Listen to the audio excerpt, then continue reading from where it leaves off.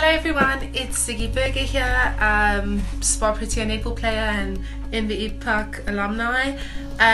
With June being Youth Month, I just want to encourage everyone to work hard, because by working hard you really do reap the true benefits in the end. And a quote that I hold dearly is, today I will do what others don't, so that tomorrow I can do what others can't. So basically what it means is, if you do your little bit every day and everyone else is resting on their laurels, bit by bit, by doing hard work, I promise you it will pay off. And you will get to the top, because I wasn't the most talented, but through hard work I managed to achieve my goals and my dreams. And yes, I just hope that the youth are celebrated really well in this month, especially with everything that's going on in the world.